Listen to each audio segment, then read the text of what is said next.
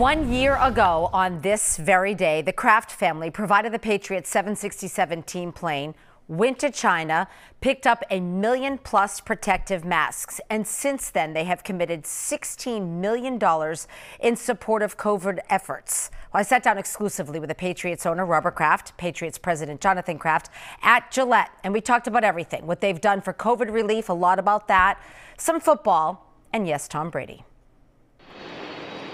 It was a moment that was extraordinary, really. The Patriots plane filled with 1 million plus N95 and KN95 masks for frontline workers. A secret emergency mission at the time. We know now Governor Baker secured the masks in China, needed to get them here. So he called his friend Jonathan Kraft, who happens to also be the chairman of the board at Mass General.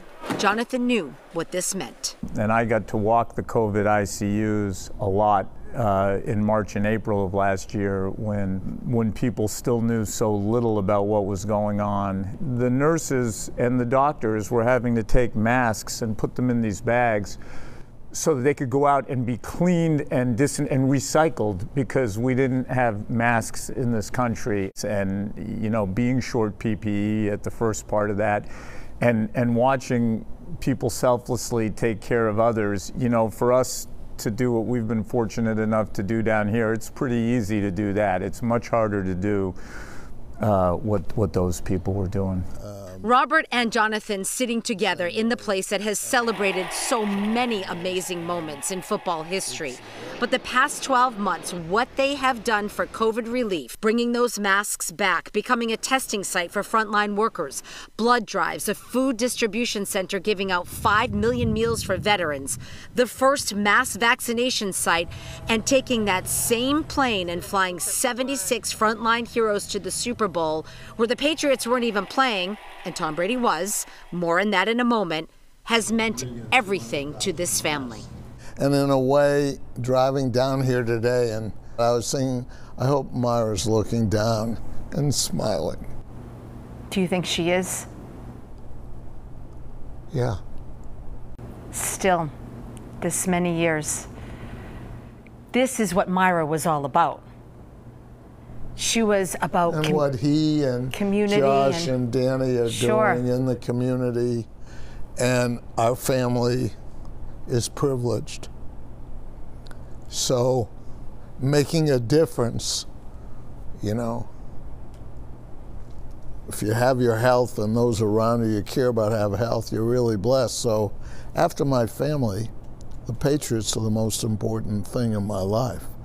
And I'm passionate about it the same way Jonathan is, and it's very important to us that it be the best it can be every year. You know, so if anyone could question our family's commitment to wanting to win and make it special. Do you feel like people question that? Did that bother you? No, a little bit, you know.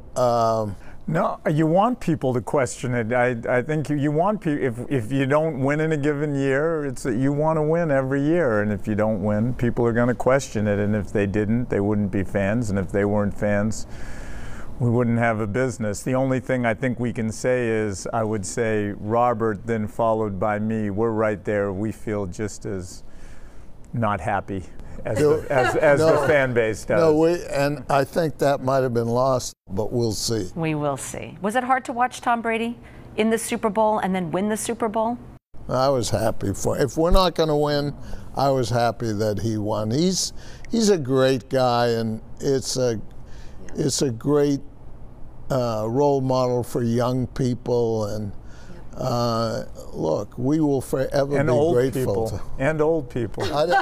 He's a great role model, not for you. I'm just saying for people who are old. I don't know. Tom, he's the epitome of hard work, drive. He embodies everything that's just awesome. And what's wonderful about him is he's basically the same person he was when he was at 21 years ago, that skinny beanpole walking down the steps with a pizza box under his arm. A pizza box. And I'm going to say, I think it was Omega Pizza, which is in Foxborough. Really? I don't know. It wasn't but that's where he avocado used to pizza go. like he's so famous for, huh? So